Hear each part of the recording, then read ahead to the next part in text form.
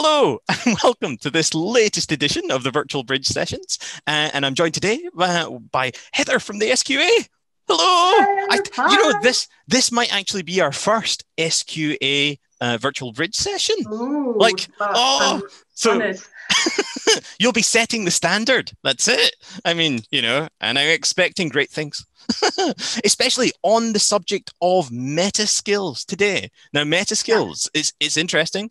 This concept of soft skills has been around for a while. So I am especially keen to hear this latest take on the SDS idea of meta skills and what SQA is doing to help us learn more. So without further ado, over to you, Heather. thank you. Thank you very much, Kenji. So let me just yeah, share my screen. So hello, everybody. As Kenji says, my name is Heather. I work as a digital services manager at SQA. I'm going to talk a little bit about meta skills today and how we're approaching it for our qualification development.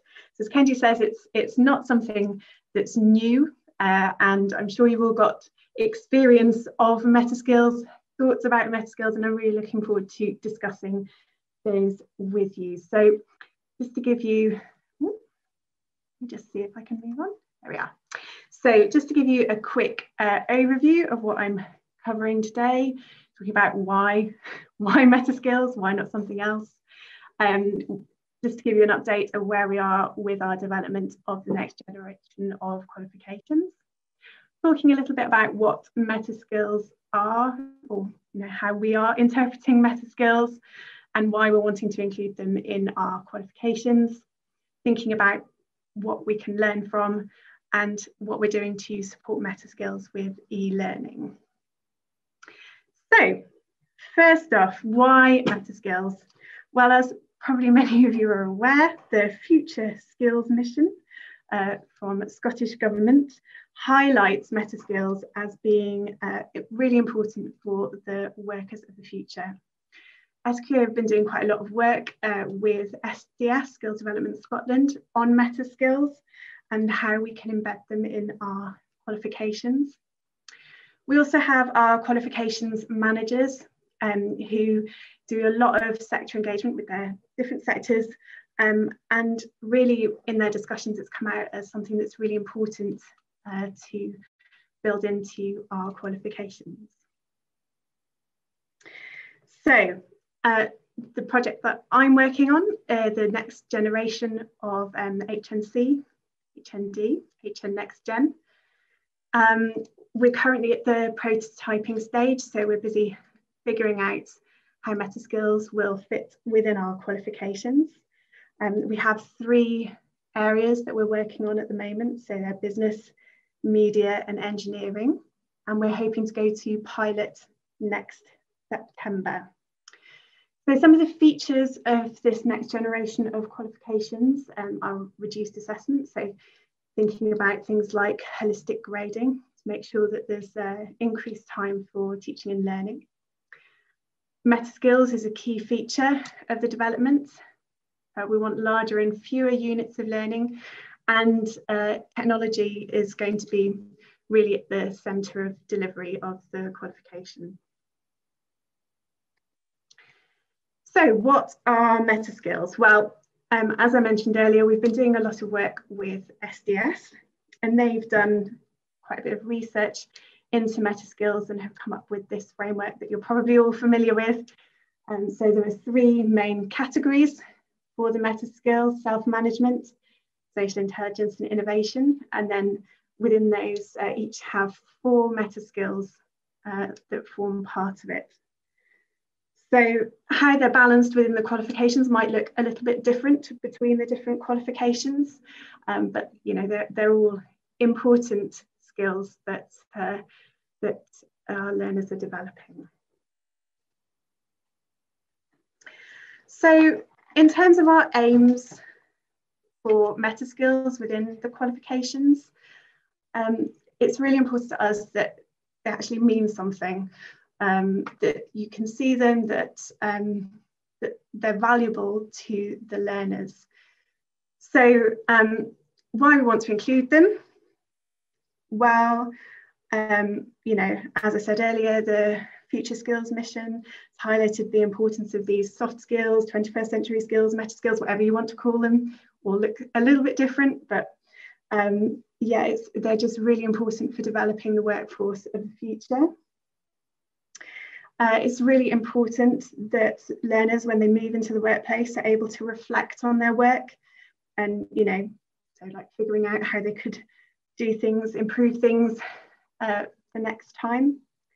We really want to give them the tools to be able to articulate that self-reflection, so in interviews or reviews or just in their day-to-day work.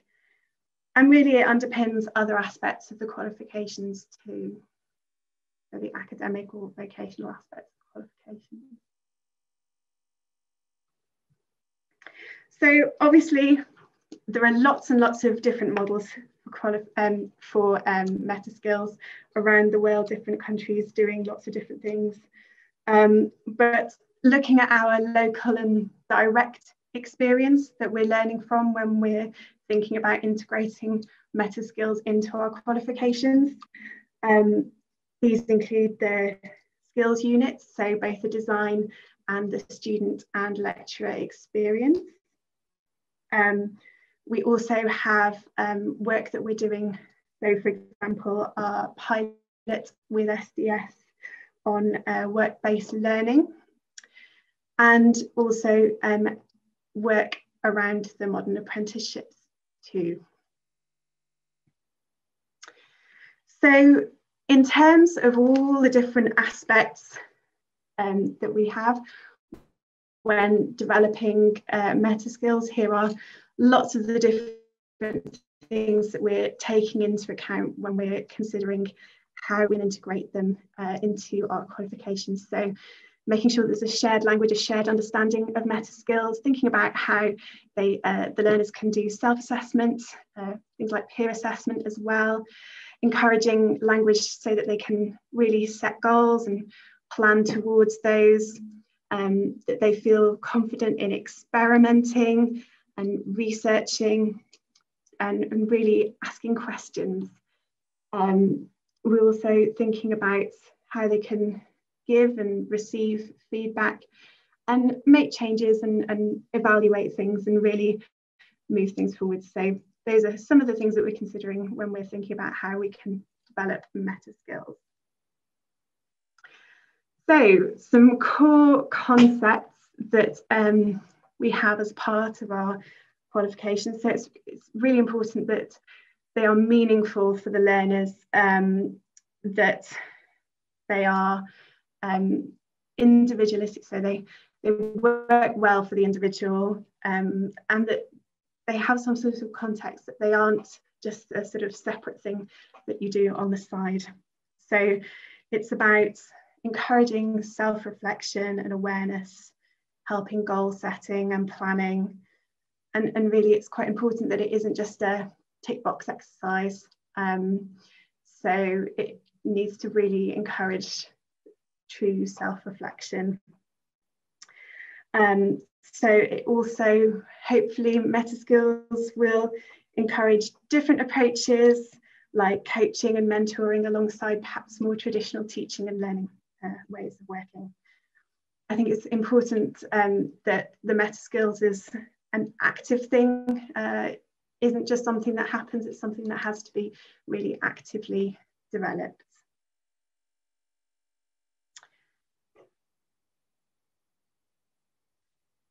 So how are we thinking about how we can support the understanding of meta skills within this context? Well, something that's really apparent to us is that we're going to need to provide really clear guidance in the documentation that we're providing along with the qualifications. We're hoping to do some awareness raising through e-learning, and I'll talk about that in a minute. And we're also considering how we can support it through professional development too. So we are in the process of creating an e-learning course for meta skills. It's currently out for review by different learners, and we've got some good feedback so far. So why have we done this? Well, we want to make it available to all students. It's useful having an e-learning course because students can work on it at their own speed, their own time, that fits in with the other things that they have going on. They can obviously access it any time. And it also ensures that they're receiving a consistent message about meta skills that is aligning with what we're working on within the qualifications too. So in terms of the shape or structure of the e-learning, we've got reflective practice at the centre, and that's something that's woven throughout the different blocks of learning. So then we have the other categories of meta skills that the students can work through. So the first unit that they'll come across explains meta skills and also runs through some reflective practice strategies that the students can work on. Then after they've worked through that first learning block, there's optionality for which skills they want to learn about. So there might be some in particular that they're focusing on that they can learn about, so they don't have to work through them all. It uses a variety of real world examples and different media too. And then the reflection points are brought in for each skill. So each student is encouraged to create a reflection log or journal and to really think about examples from their experience for the skill that they've been learning about. And for each one, they're encouraged to think about what they did, why they didn't, and how they would do things differently in the future. So I've actually whizzed through that, but did anybody have any questions about how we're approaching things? I'm sure you've all got lots of different experiences and ideas about meta skills. I was chatting about those. Yeah, thanks very much for that information, Heather. That was smashing. So I'm from City of Glasgow College. Hi, everyone. Just obviously about dates, etc. When are you hoping to do the rollout for this? When's it going to go live for students? So the HNC, so the pilot is in September 2021, and that will be for a small number of colleges, and then I believe that the rollout would then begin the following year for those three. 2022 then, okay. 2022, yeah. And will colleges have view of this beforehand, even if it's not actually live, the pilot's not live for students? Yeah, so we're doing a lot of engagement at the moment with, as part of our QDTs, with lots of different colleges and centres. So there's a lot of input from the prototyping stage. Okay, so just to those on the QDT, okay. Yeah. And Heather, this course that you're developing specifically for students around meta skills, when do you see that being released? So we're hoping in the next couple of months, we're really, hoping to begin to raise awareness. So it's not linked directly to the qualification. It's just to, it will be available to all students.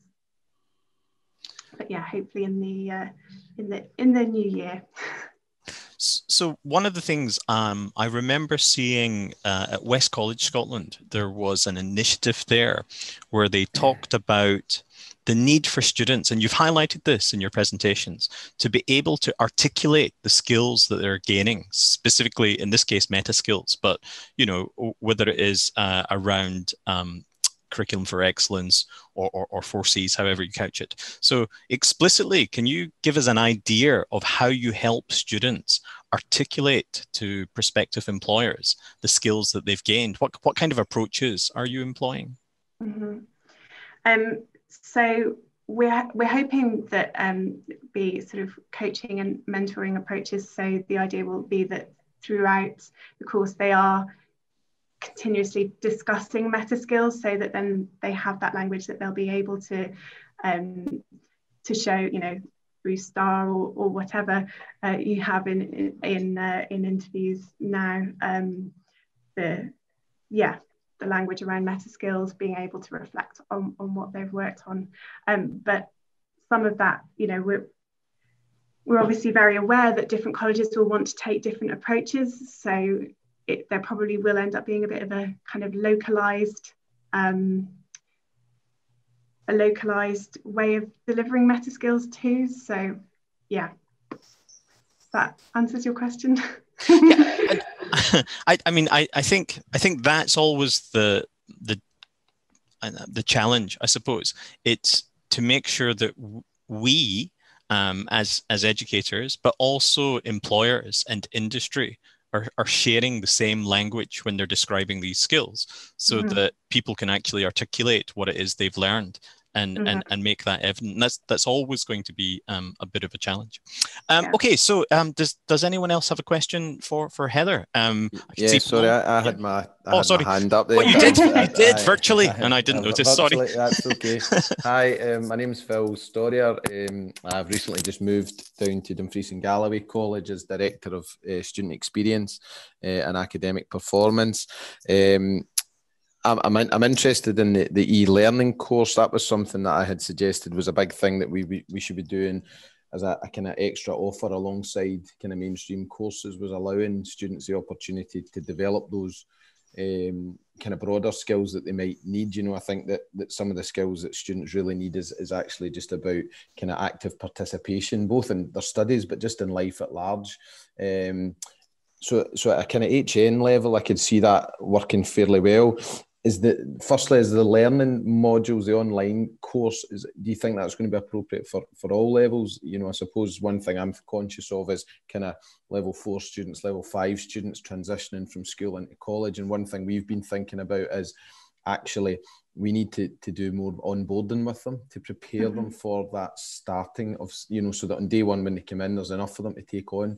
And how do we maybe work with schools to develop those skills in advance, or where's the crossover, or, you know, at what sort of level would you see it sitting? So I suppose I'm interested in how do we use maybe this course as a bit of a bridging activity or a kind of onboarding activity, and what sort of levels you think it would be suitable for? Yeah, I think that it would be suitable for that level. We've tried to make it pretty accessible, to be honest, and it's very much an introduction. So it's not saying that it covers all of meta skills by any stretch of the imagination, but it's more just to raise awareness and to get the language out there, so that, you know, they're aware of what meta skills are and what the different skills are. So yeah, I would say that it probably would be appropriate, but yeah, I'm happy to, I'll share my details with Kenji, and, you know, if you want to get in touch about that, I'm happy to send out the kind of first draft of them to people. Yeah, that would be excellent. Just another wee point, if I could.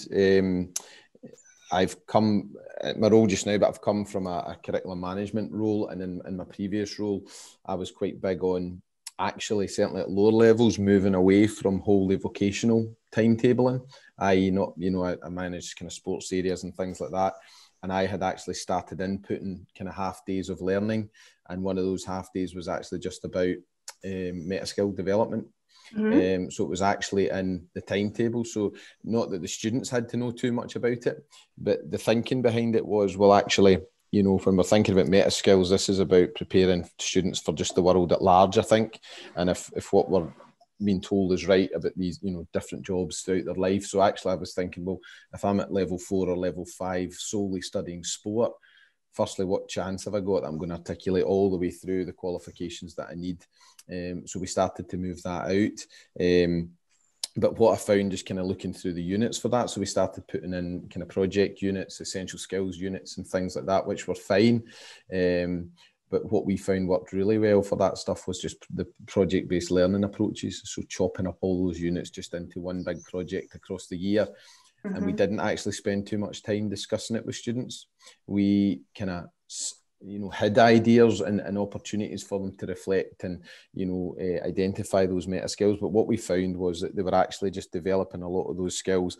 And so probably the main bit for me was then, what maybe needs a bit of guidance is innovative ways to explore how the students explain those skills and recognise them without maybe overloading them with the information as they're doing it. And it was more at the end point. So it was just to share that I'm kind of on board with the meta skills stuff. I think we just have to be clever with how we integrate it and maybe think differently about how we apply it.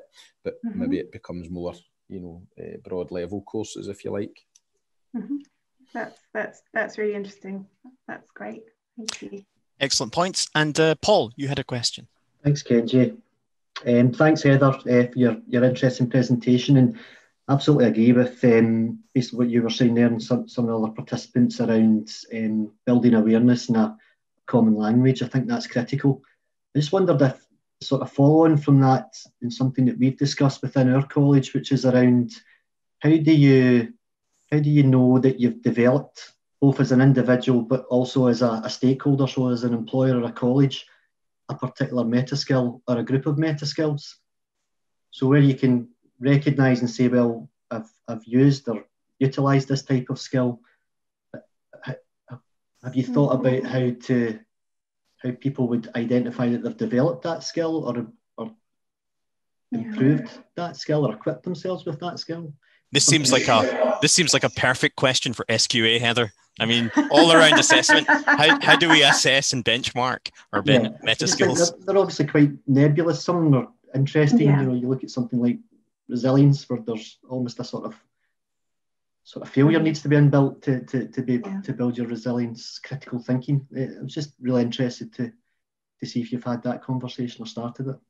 Yeah, so we are having conversations around that, definitely. I would say from that context becomes key, and kind of how learners are evidencing what they're learning, and through that you would see the progression, especially if you're using those kind of coaching and mentoring approaches, I think. And they're able to articulate, as we've said, they're able to articulate and discuss how they're changing, how they would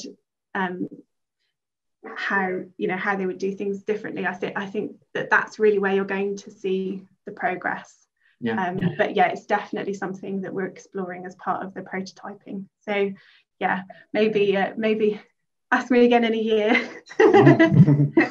When we've got the prototypes in place. I think that creating the right sort of projects where they're able to showcase the skills and talk about it in a meaningful, contextualized way will be the most important thing. Thanks. Okay, do we have any other questions? And while you're thinking of that, I'm intrigued by, so meta skills is almost an evolution of that conversation around soft skills. And I suppose the most visible thing is that compared to previous frameworks, 4Cs and etc., we've seen an expansion of the language within that framework, covering a lot of points. But Heather, how do you see meta skills as having been evolved from these other frameworks? What's coming to the fore? What's new? That's a good question. I mean, I guess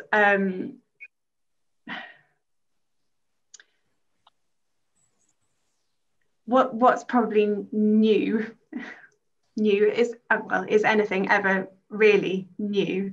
But I guess what's new for us is the articulation of it, is the evidence of it. We're really keen for it not to become a tick box exercise, that it is actually meaningful and not just something that you find out that you've got at the end. Oh, I've got I'm innovative or whatever.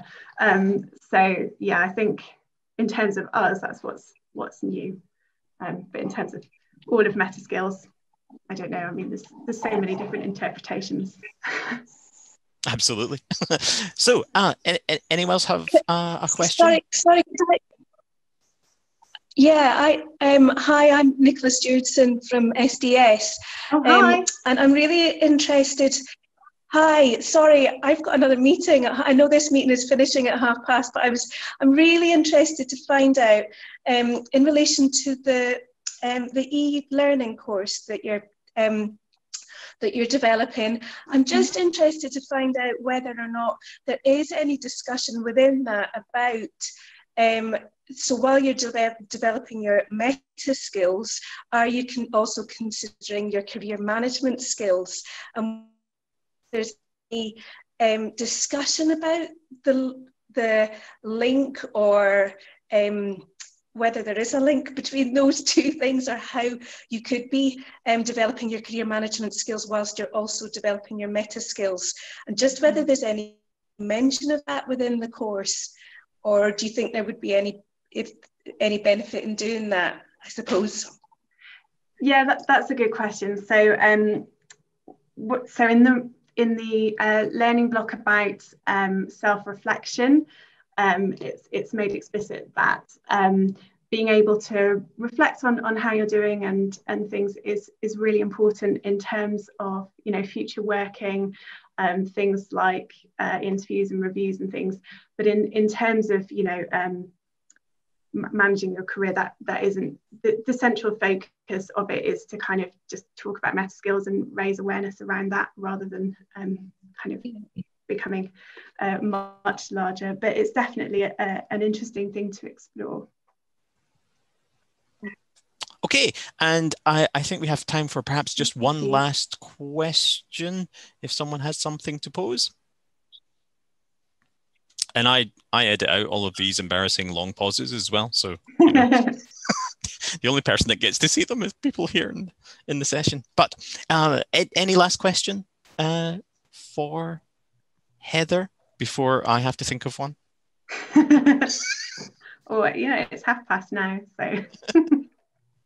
So one of the things, just talking about benchmarking these skills, I think it's difficult to come up with specific targets that you're expecting a learner to reach. So I have seen in some of our colleges where people encourage progression. So identifying where they are now and then recognizing that they're improving from where they were to where they want to get at the end of a course. And I think as long as you're able to measure some form of progression in your meta skills, then that really ultimately should be a good target to have, I suspect.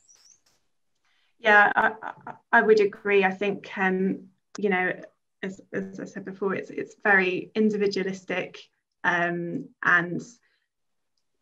context specific is kind of what's important. And I think to try and create a level would be, you know, perhaps not necessarily best serving each individual. So yeah, I think being able to show how you're progressing, what difference you're making, what changes you're making, I think that's the most important thing. Yeah. Okay, that's brilliant. Okay, thank you very much for that, Heather. Unfortunately, that's all we have time for in this recorded part of the Virtual Bridge session. But thank you everyone for joining us. And until we see you next time at some future session, please stay safe.